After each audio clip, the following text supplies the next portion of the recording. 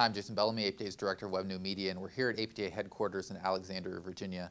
Happening right now is a workshop on development of clinical practice guidelines, and one of the clinical practice guidelines in development is guidelines related to concussion. And to talk about the topic of concussion and physical therapy, I'm joined by John DeWitt. So tell me, first of all, a PT's role in concussion management. What is it? What should it be? So yeah, PT is uniquely trained to assess and manage concussions, and we're one of the number of healthcare professionals that manage these cases. And so we take our training to assess, rehab, and return athletes and non-athletes to sports safely. And so you mentioned you're one of many, and so there's this multidisciplinary team approach often to the management of concussion. Where do physical therapists fit into that? Who are the other people that are involved? Well, we certainly work with our healthcare partners to manage these cases.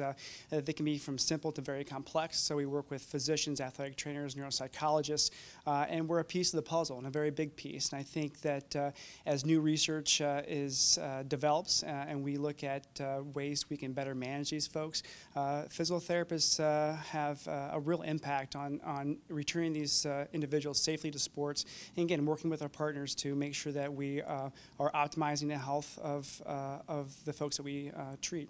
Is this team approach stronger? Does it make it better to have so many people involved? Absolutely. This concussion is a multifactorial condition, and it takes a multidisciplinary team to manage it effectively. No one profession has the answers, and so we need to do our best efforts to look at the literature, develop the studies, train our folks to manage these cases with cutting-edge research and excellent care. So let's expand on that multidisciplinary concept. What specifically does a physical therapist do as part of that multidisciplinary team? Well, it varies depending on the role of physical therapist and at what point in the spectrum of the injury they're involved with. But initially, assessment, certainly on the field and within the clinical setting, but also in rehab. And so we work with those folks that don't recover with rest, that have what we call post-concussive syndrome, and utilizing vestibular, balance training, cognitive training to make sure that we safely and efficiently rehab these folks to get back to their previous level of activity. It's important for us to, again, work with those healthcare professionals outside of the realm of physical therapy, and we're doing that right now, working with the CDC on pediatric concussion management guidelines, and in the practice guidelines that we're doing at the APTA right now. All these efforts are to ensure the safety of athletes and individuals that suffer concussion, so we can make sure that they're able to return to what they want to get back to. So concussions have been in the news a lot lately, especially related to return-to-play scenarios for athletes. Why is it so important to develop guidelines, clinical practice guidelines related to the management of concussion? Well, concussion is a very emotional topic. It hits the heart of a lot of folks, both athletes and family members. And so it's important for us to develop these guidelines to improve consistency across states. We do a huge amount of work on the state level and the federal level to make sure that regulations are in place to ensure safety of these athletes, and that includes management and assessment from healthcare professionals.